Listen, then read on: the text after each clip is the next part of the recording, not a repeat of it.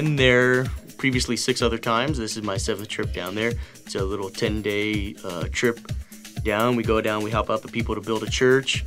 There's a missionary down there named Humberto del Arca.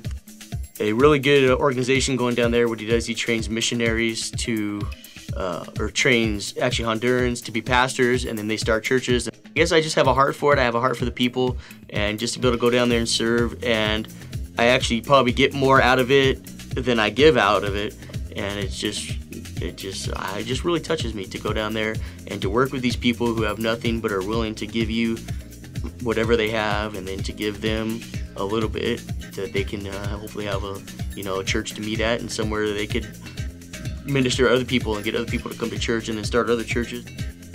There is a language barrier, definitely, but a lot of the kids will try and help you out, and they can speak a little bit of English, sometimes, but not much, and you just do the best you can.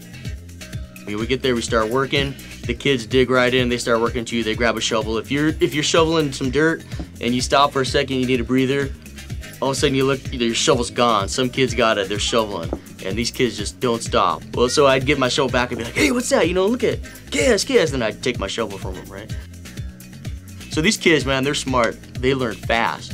So the last day we were there with the Hondurans, we went to the river, and Jim, man, the pastor, there's this girl, Dania. She was racing with him across the river, and they're racing, going back and forth, and she wouldn't stop. And it wasn't really that cold, but she was freezing. She'd get out of the water, she's all freezing, we're like, how you could be cold, but it was cold for her, I guess. And then, so they're racing, and she wouldn't stop racing, and all of a sudden she goes, "Kiss!" And Jim looks, and she goes, and takes off down the river, and Jim goes, "Oh, what happened?" "Oh, man, she nailed him." And it was like my trick, and I was like, "Yeah!" They gave her 5. She was so proud of herself that he fell for a hook, line, and sinker, and I was like, "Yeah."